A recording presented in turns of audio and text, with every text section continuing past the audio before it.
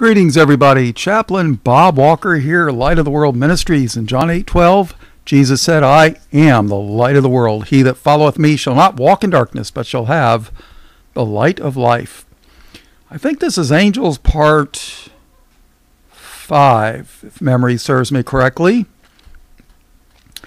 But I have, for as long as it's up on YouTube, I don't know how much longer I'm going to be on YouTube, but I'm at a 1,995,000 views overall for the last, 10 years. I don't know. I just have a feeling when I get a little over 2 million, it's not going to be there anymore. I mean, they're banning people all over the place. And I'm starting to get subscribers again. I used to have 10,000 plus subscribers, and then one day I woke up and I saw that there was like less than 6,000, like 5,000 something or other. I was like, wow, 5,000 people unsubscribed to me like that, huh? But I had people write me and say that they didn't know I was still doing videos, and they said, they said they found out I was they were unsubscribed, and they asked me, did I unsubscribe them? And I was like, I can't do that. And they were like, well, I didn't unsubscribe myself from your channel, so had to be Tube, But here's the thing: I've got a playlist on Joseph, a study in forgiveness, and boy, I probably need to listen to it again. I don't feel very forgiving with that problem that I had in Arkansas. But Joseph makes a really, it's like you could compare Joseph to Christ and his forgiveness to Israel. Read Jeremiah 3:8. God divorced Israel, but then in the book of Hosea and Jeremiah 31:31, God promised to remarry Israel with a new covenant, which I believe has happened. So, Jeremiah is a very interesting book. It's kind of depressing at times because when I read it, I see America is not, or in Europe, the EU is not much, it's not any different. Solomon said there was nothing new under the sun, and I am not one to argue with him. So without further ado, turn your Bibles to Genesis chapter 48. But Joseph is a very interesting playlist on forgiveness. I cover pretty much the entire life of Joseph. And the way that he forgave his brothers is just unbelievable. All right, so here's the thing. Isaac got a wife for Jacob, who became Israel. And then Jacob's sons, the 12 tribes, grew up. They sold Joseph. They sold Joseph into slavery. He went to Egypt. And, Joseph is a really interesting study. I mean, it really is. Like I say, Genesis is the foundation for the rest of the Bible.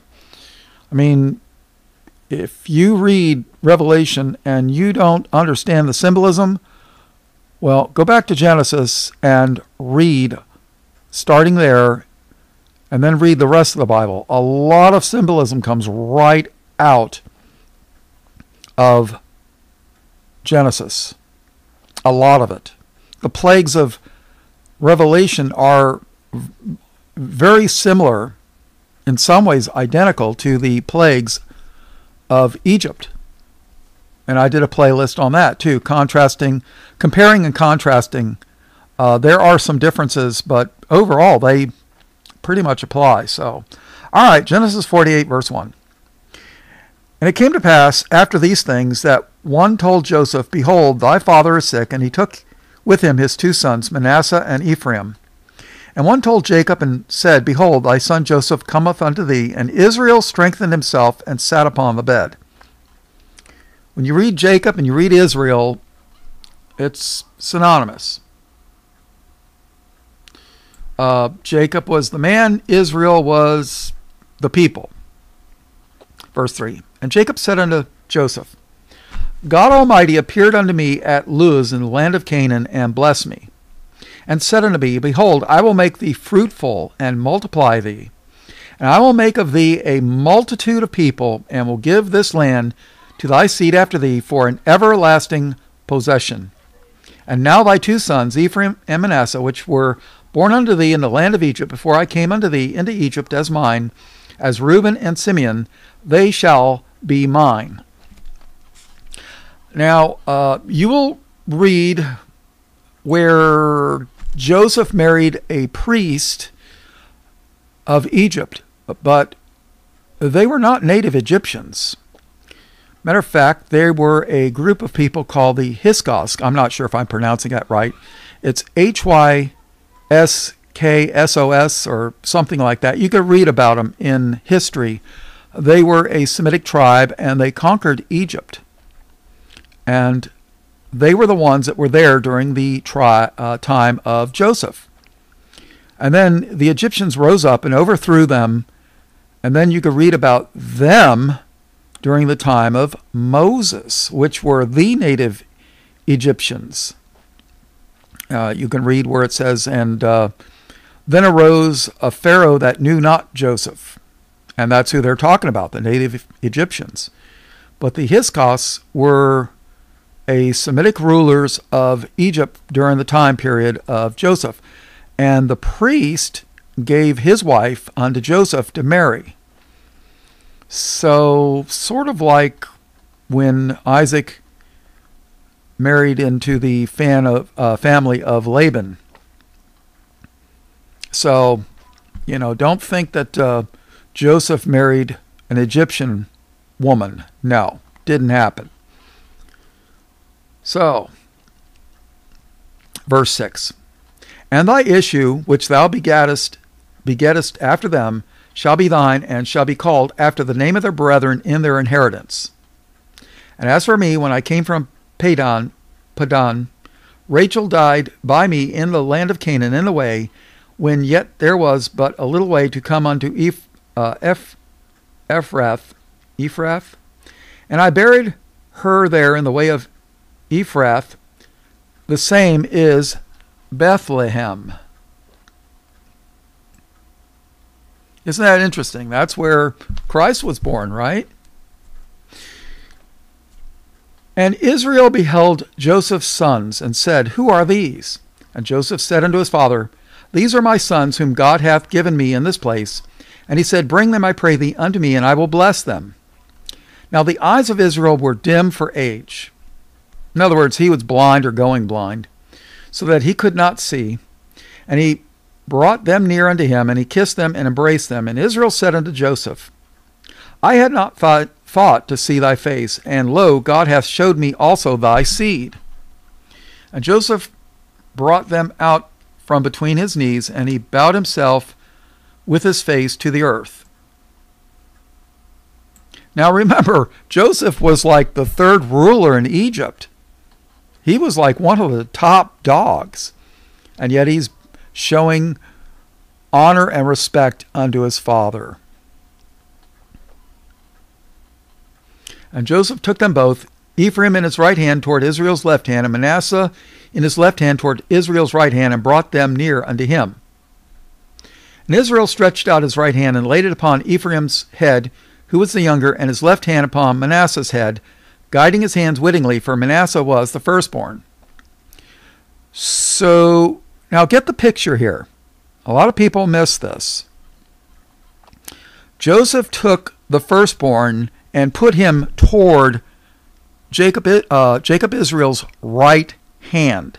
And he took the youngest and put him toward the left hand. But what did Jacob Israel do? He crossed his hands and did the opposite, and put his right hand on the youngest and his left hand on the oldest. He made a cross. He made a cross, people. He made a cross with his hands. What was Jesus crucified on? Yeah.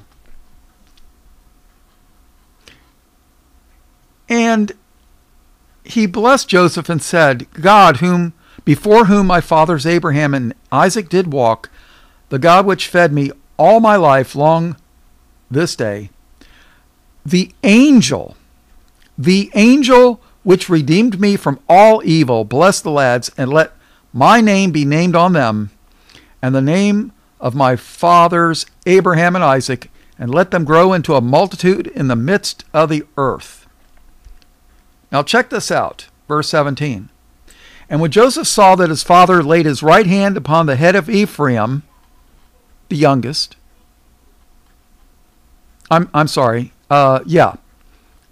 it displeased him. And he held up his father's hand to remove it from Ephraim's head unto Manasseh's head. And Joseph said unto his father, Not so, my father, for this is the firstborn. Put thy right hand upon his head.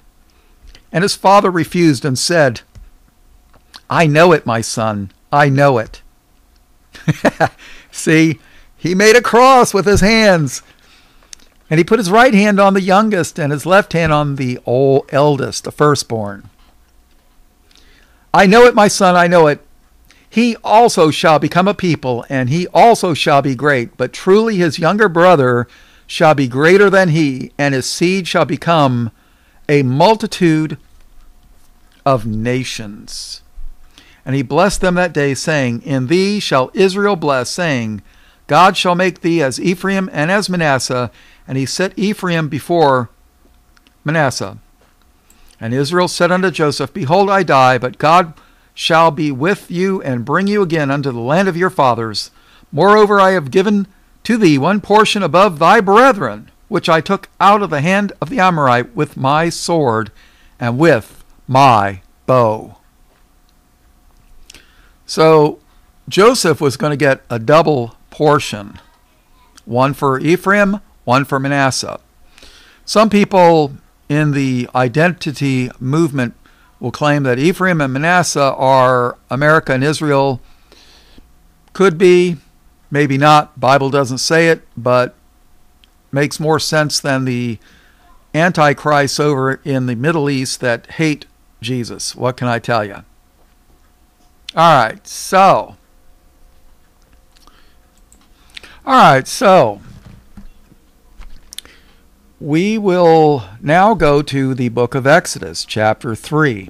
A little bit of background. Moses was born, and if you don't know the story of Moses, my God, people, which is the God of Abraham, Isaac, and Jacob, my God, people, read the Bible. Read Genesis, read Exodus, Leviticus, Numbers, Deuteronomy, Joshua, not Yeshua, Joshua. Very important. Read the major prophets, Isaiah, Ezekiel, Jeremiah. Read the minor prophets, Obadiah, Micah, Nahum, Zephaniah, Zechariah. Read the writings, Psalms, Proverbs. It's all worthwhile. Matter of fact, get the Alexander Scorby King James Bible on CD. You can get it for the New Testament on CD for about $25 from Amazon, delivered. And just pop a CD in your car on the way to work every day. Well, today is May 2nd, 2020. We're still locked down under medical martial law, supposedly. Corona. But, that's what I've been trying to do. Since we're not allowed to go many places, I've been doing Bible studies and putting things together for hopefully the near future. Pray for me, people, that I may be strong. I need it. And, we need to pray for each other. I tell you what, everybody I'm talking to is being attacked and having problems. And I've had problems in the past. I'll tell you what. But the way I've acted in the past, I'm surprised the Lord just didn't let me die. But I know that He had other plans for me. And hopefully I'm in His will now. So without further ado, let's read Exodus chapter 3. Moses was brought up by Pharaoh's family. These were the native Egyptians. And he became a ruler in Egypt. He killed an Egyptian, protecting his people Israel. And he had to flee. And no, not the insects that suck blood off dogs and cats. No. He had to run away. So, verse 1. Exodus 3, verse 1. Now Moses kept the flock of Jethro, his father-in-law, the priest of Midian. Now I believe these people were also a Semitic race. I am pretty positive that these people were somehow related to the Hebrews, if they weren't not Hebrews themselves. And he led the flock to the backside of the desert and came to the mountain of God, even to Horeb. And the angel of the Lord, which some people think was Christ before he became into a human body. And the angel of the Lord appeared unto him in a flame of fire out of the midst of a bush. And he looked, and behold, the bush burned with fire, and the bush was not consumed. And Moses said, I will now turn aside and see this great sight, why the bush is not burnt.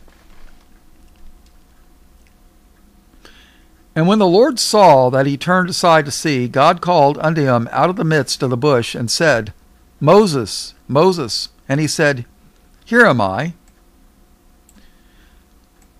And he said, Draw not nigh hither, put off thy shoes from off thy feet, for the place whereon thou standest is holy ground. Ah. Moreover, he said, I am. Didn't Jesus say, I am? He did a lot. I am the God of thy father, the God of Abraham, the God of Isaac, and the God of Jacob. And Moses hid his face, for he was afraid to look upon God. Now remember, didn't we just read in verse 2, And the angel of the Lord appeared unto him in a flame of fire out of the midst of the bush.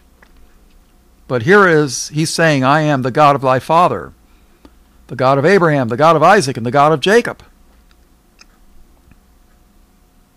Verse 7.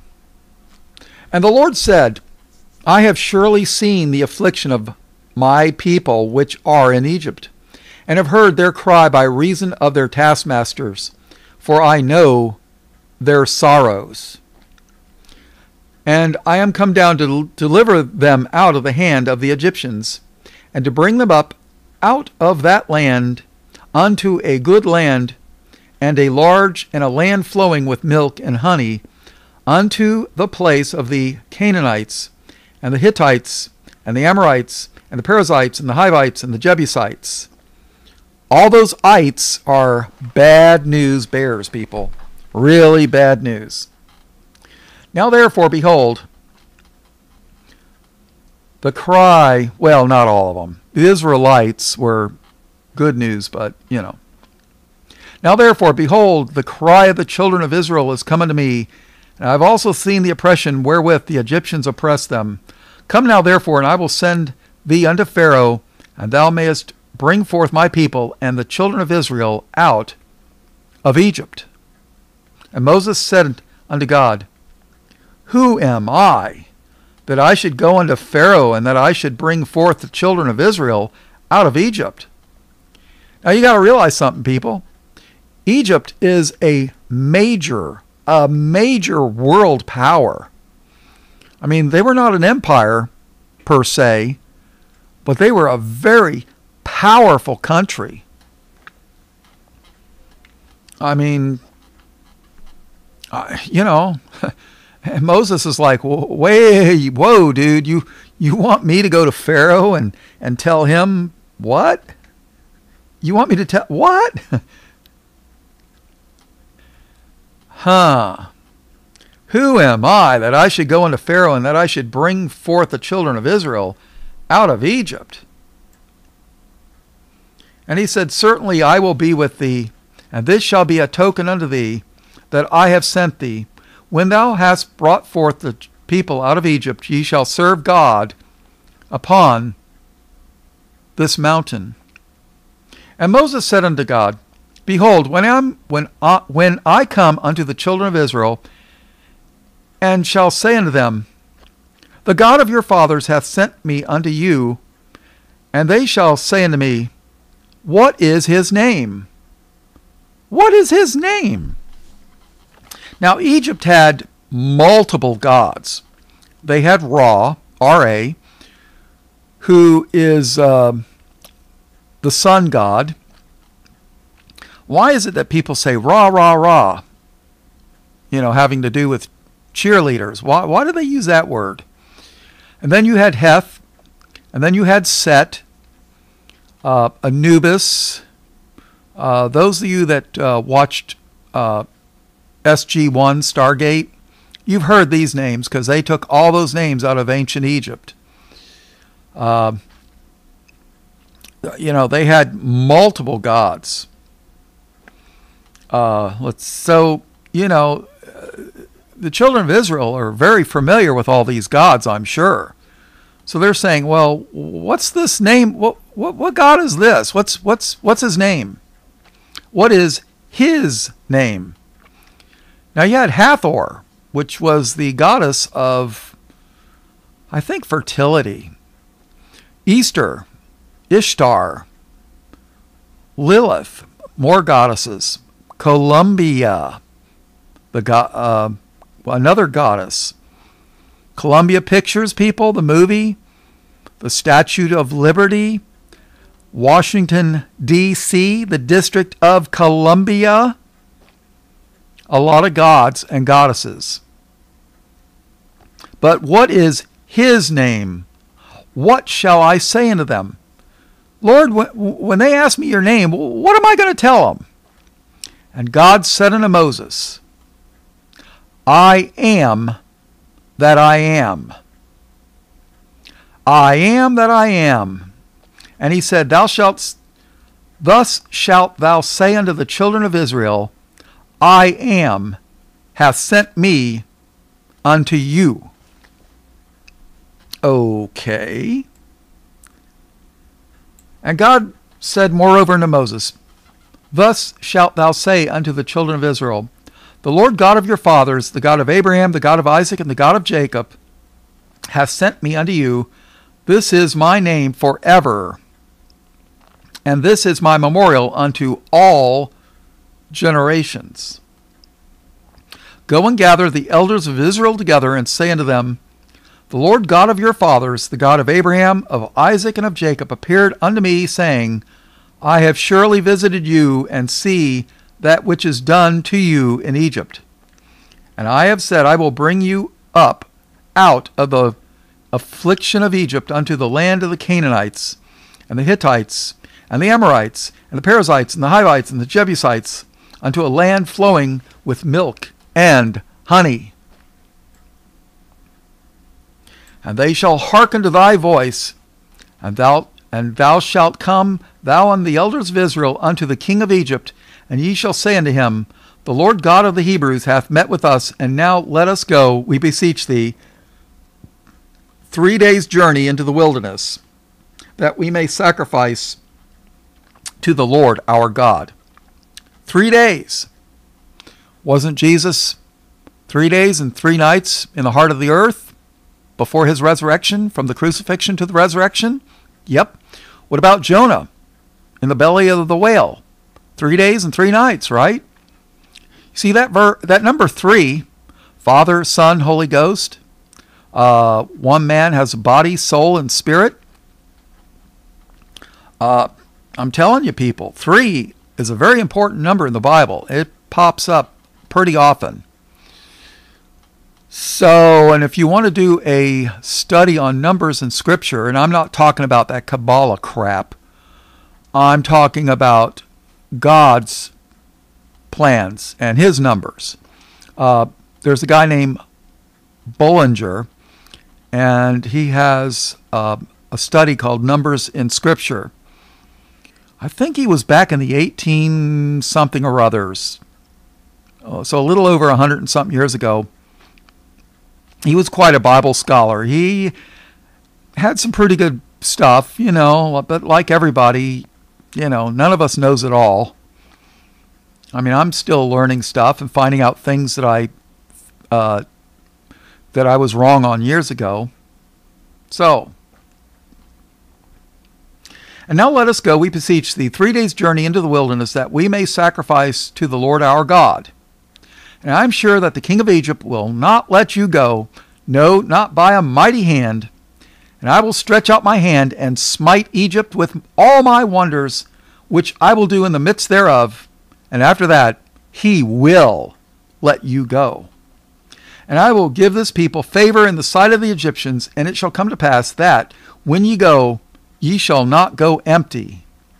But every woman shall borrow of her neighbor, and of her that sojourneth in her house, jewels of silver and jewels of gold, and raiment, and ye shall put them upon your sons and upon your daughters, and ye shall spoil the Egyptians.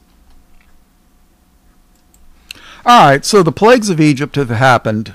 And like I said, I got a playlist on that if you're interested. And now the Passover had happened, and Israel left. So let's skip to Exodus chapter 14. And we're going to read let's read. Verse 1. And the Lord spake unto Moses, saying, Speak unto the children of Israel that they turn and encamp before Pi Hahiroth, between Migdol and the sea, over against Baal Zephon. Now, Baal is Baal Zephon. Baal is a generic word meaning Lord, as in God, and it became so used in dealing with false gods and Satanism that God said, don't use that word to refer to me anymore. Well, I'm paraphrasing. So this is basically over against Lord Zephon. So evidently they named a place by Zephon, which was some kind of a god. I don't know what it is. But anytime you see Baal in a name, it's talking about something that's not good, a false god. All right, so encamp before Pi Hahiroth, between Migdol and the sea, against Baal Zephon. Before it ye shall encamp by the sea. For Pharaoh will say of the children of Israel, They are entangled in the land, the wilderness hath shut them in. And I will harden Pharaoh's heart. God said He said, I will harden Pharaoh's heart, that he shall follow after them, and I will be honored among Pharaoh and upon all his hosts, that the Egyptians may know that I am the Lord. And they did so. Now, a lot of people say, it was really cruel of the God to drown all those poor Egyptians. Well, but they were taking all the Hebrew male children and throwing them into the Nile for the crocodiles. The king of Egypt, Pharaoh, the king of Egypt, said to, kill all the male children, so that only the women, if they wanted a husband, they would have to take an Egyptian, a Hamite, a non-chosen seed. You see, Satan was working to destroy the children of Israel even back then. Think about that.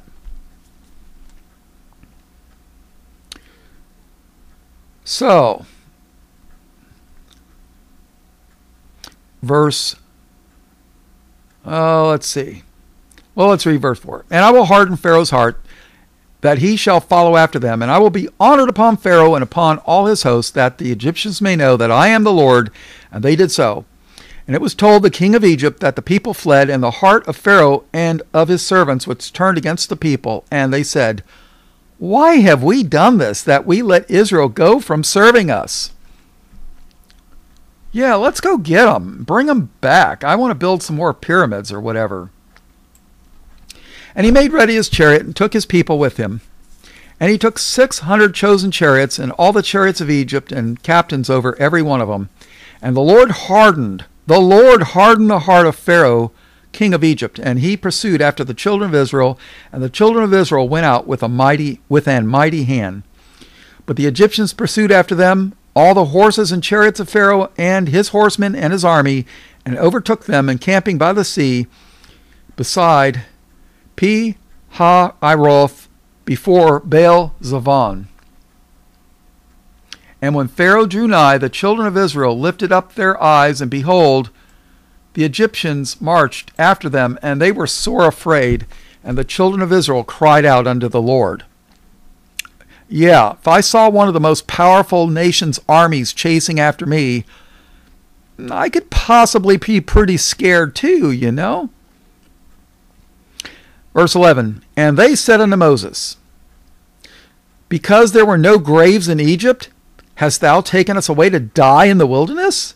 Wherefore hast thou dealt thus with us to carry us forth out of Egypt? Is not this the word that we did tell thee in Egypt, saying, let us alone, that we may serve the Egyptians? For it had been better for us to serve the Egyptians than that we should die in the wilderness. Oh yeah, you people are crying to God that you're slaves, but now you're all afraid, and you saw all the things that the Lord did, all the plagues of Egypt, and now you're more afraid of Pharaoh and his army than you are of the Lord? Really? Really? Verse 13, and Moses said unto the people, fear ye not, stand still, and see the salvation of the Lord, for he will show to you today. For the Egyptians whom ye have seen today, ye shall see them again no more forever. The Lord shall fight for you, and ye shall hold your peace. And the Lord said unto Moses, wherefore criest thou unto me? Speak unto the children of Israel that they go forward. But lift thou up thy rod, and stretch out thine hand over the sea, the Red Sea, and divide it. And the children of Israel shall go on dry land through the midst of the sea. Now there are so-called Bible scholars that'll tell you that this was not the Red Sea. They'll tell you, well, this was impossible. So they'll tell you this was the Sea of Reeds, which basically was like ankle deep. And they said that's how come the children of Israel were able to cross that sea. And that was the miracle. Well, if you ask me, the miracle would be that the Egyptians drowned in ankle deep water. No, it was the Red Sea, people. When you get morons telling you this kind of stuff, you know they're from Satan. Well, if they crossed the Sea of Reeds, then Acts 7:36 is wrong. He brought them out. After that, he had showed wonders and signs in the land of Egypt and in the Red Sea and in the wilderness 40 years. Why did they, wasn't Jesus tempted of the devil for 40 days? And Israel wandered in the wilderness for 40 years. Why 40 years? Well, he had took Israel out of Egypt, but now he was trying to he took Israel out of Egypt. Now he was trying to take Egypt out of Israel.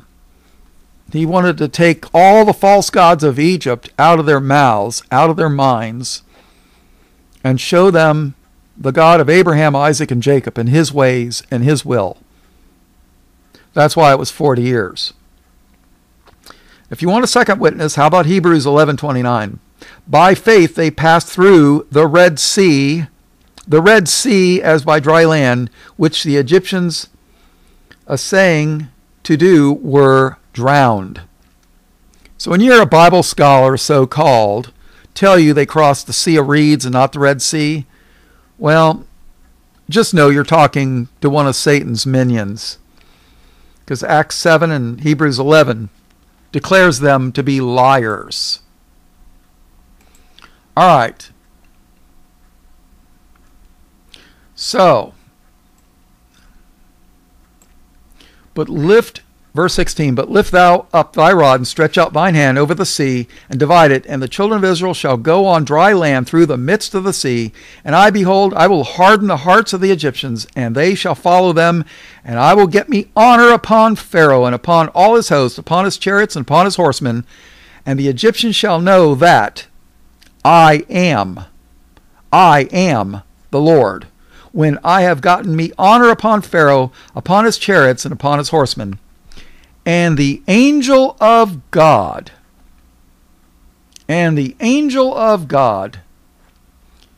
which went before the camp of Israel, removed and went behind them, and the pillar of the cloud went from before their face and stood between them.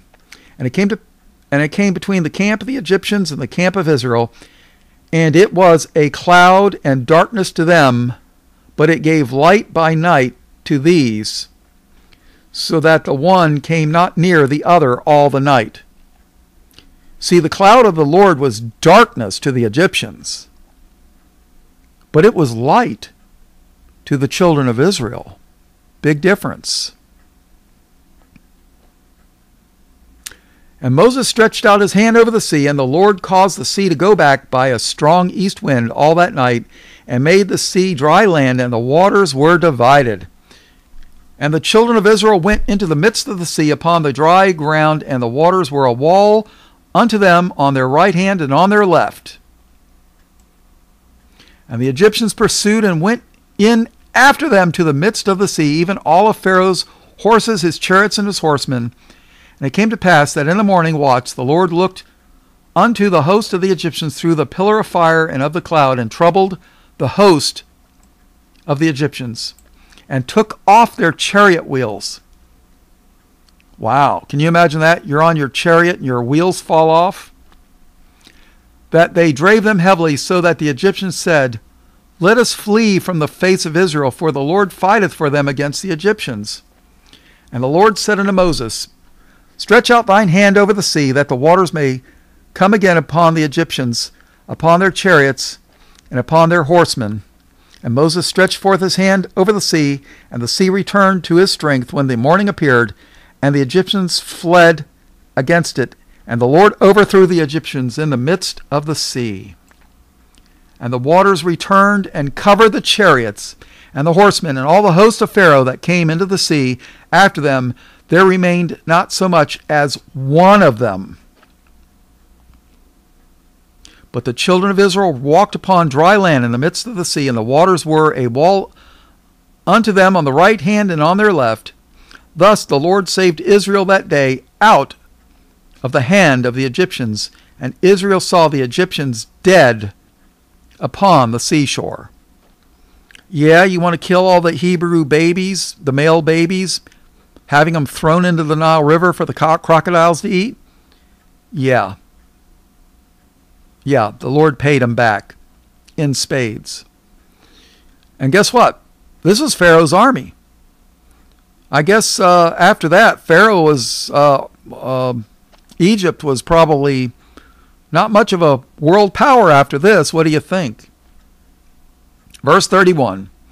And Israel saw that great work which the Lord did upon the Egyptians, and the people feared the Lord and believed the Lord and his servant Moses.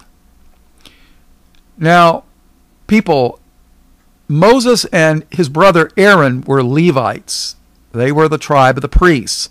I know I've beat that into the ground, but It just goes to let you know that these were the leaders before Israel wanted to have a king, as recorded by Samuel. So, God wanted the Levites to be the priests, to be the leaders, his leaders, where ultimately the Lord himself was king. That's a very important distinction. He wanted to be their king. And the most their taxes would have ever been was a tithe, a tenth of the, agricultural. If you had 10 cows born that year, well, you gave 1 cow to the Levites. That was your taxes. What are our taxes now? I hear in Canada, the United States, and Europe, the EU is well over 50% of every penny you make goes to taxes. Well, the Lord only wanted a tenth. That was to support the Levites. But the people didn't want the Lord as a king. They wanted an earthly king. Now, I guess we got time. We'll take a look at 1 Samuel chapter 8. Verse 1. And it came to pass when Samuel was old. Now, Samuel was a prophet. He was a leader at this time. When Samuel was old, that he made his sons judges over Israel. Now, the name of his firstborn was Joel, Joel. Joel. And the name of his second, Abiah. They were judges in Beersheba. And his sons walked not in his ways, but turned aside after lucre, which is an old English word for money, but turned aside after lucre and took bribes and perverted judgment. Now, don't think for a minute that people did not tell Samuel that this was going on, that his sons were doing evil stuff. Samuel had to have known. And yet he did nothing about it. And this thing displeased the Lord, although Samuel in other ways was good. All right, so then all the elders of Israel gathered themselves together and came to Samuel unto Ramah, and said unto him, Behold, thou art old, and thy sons walk not. Thy sons walk not in thy ways. Now make us a king to judge us like all the nations. But the thing displeased Samuel, when they said, Give us a king to judge us. And Samuel prayed unto the Lord. And the Lord said unto Samuel, Hearken, listen. Hearken unto the voice of the people and all that they say unto me, for they have not rejected thee, but they have rejected me, that I should not reign over them. They don't want me to be a king.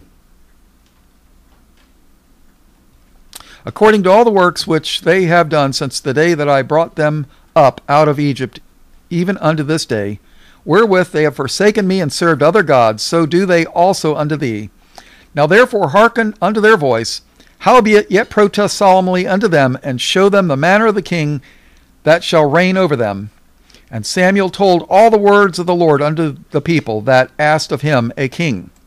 And he said, This shall be the manner of the king that shall reign over you.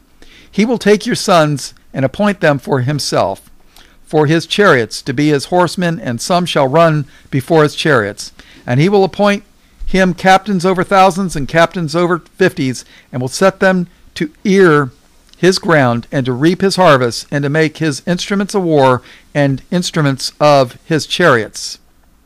In other words, he's going to take your children and make them soldiers, and they're going to be the farmers, they're going to be the reapers, they're going to make his swords and make chariots, Verse 13, And he will take your daughters to be confectionaries, and to be cooks, and to be bakers. Confectionaries is people that make, you've heard of confections, like pastries, cakes, cookies. That's sort of kind of thing. Verse 14, and he will take your fields and your vineyards and your olive yards, even the best of them, and give them to his servants. Yeah, he's going to take the best things that you have and give them to his friends. And he will take the tenth of your seed and of your vineyards and give them to his officers and to his servants. And he will take your men servants and your maid servants and your goodliest young men and your asses and put them to his work. He will take the tenth of your sheep, and ye shall be his servants. Listen to the punchline. And ye shall cry out in that day because of your king, which ye shall have chosen you, and the Lord will not hear you in that day. In other words, when he does all these things and taxes you to death, don't come crying to me, because I ain't going to listen.